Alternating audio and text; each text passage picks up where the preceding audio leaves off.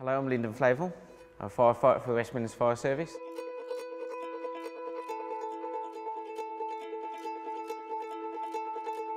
So we got the instant turnout, we all ran down to the engine house. That's where someone read the message across, 6-year-old boy hanging from balcony. The crews were faced with a really challenging situation whereby the child in question was hanging from the 5th storey by his head alone with his arms and legs flapping. The ladder that we were using would only go up to about 40–45 feet, so we knew we'd have to pitch it quite steep to try and get it up there.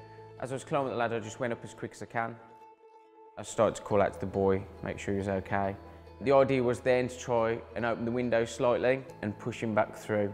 As I pushed him back through the window, and he'd been taken securely from the inside, I came back down the ladder and we all felt really relieved as a crew. The officer in charge came down with the young boy, and the paramedics or the ambulance crew then took over and made sure everything was okay with the little boy. I believe Lyndon has gone above and beyond the normal role of a firefighter. He's gone to the incident and he's risk assessed it and seen what he could do, pushing himself that bit more to achieve a positive outcome.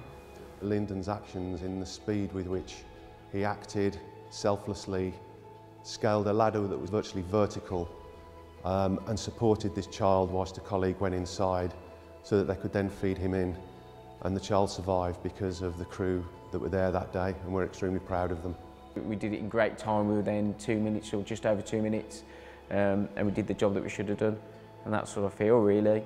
I don't think I'm anything special, I just think I've done the job I should be doing.